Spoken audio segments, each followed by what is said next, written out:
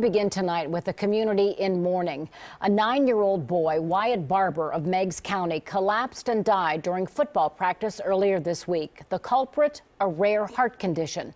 Tonight, our Dan Perlman was the only Central Ohio TV reporter there as the entire community gathered to remember Wyatt Barber.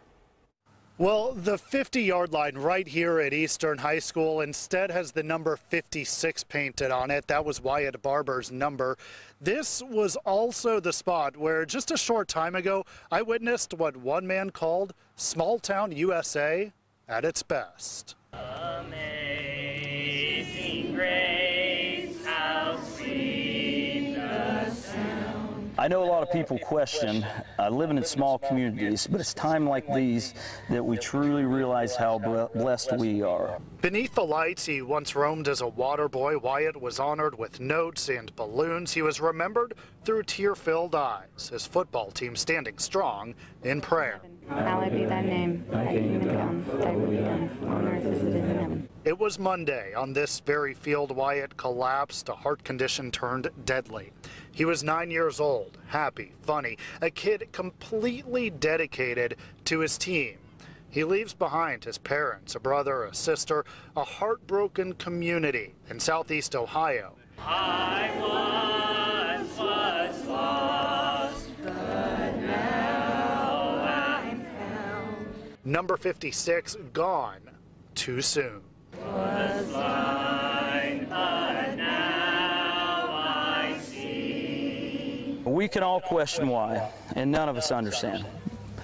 What we can do is keep the faith, pray, and continue to show love and support for his great family.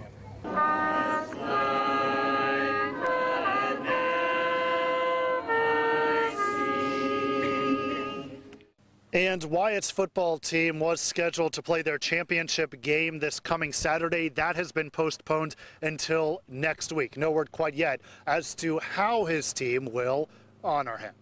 In Meigs County, Dan Perlman, NBC4. It is a story that has touched so many. Wyatt Barber passed out after players took a break from running sprints. The coroner says Barber had an abnormal left main coronary in his heart, and he had no other injuries.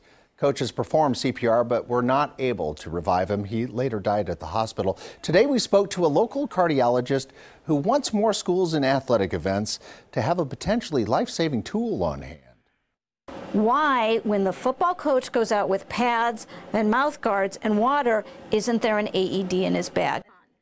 Dr. Curtis says the AED, or automatic external defibrillator, might not have helped in Wyatt Barber's case because his condition is so rare, but the doctor says it could help in other cases. Now, for more on this story, go to NBC4i.com or to our Facebook page to share your support for Wyatt's family.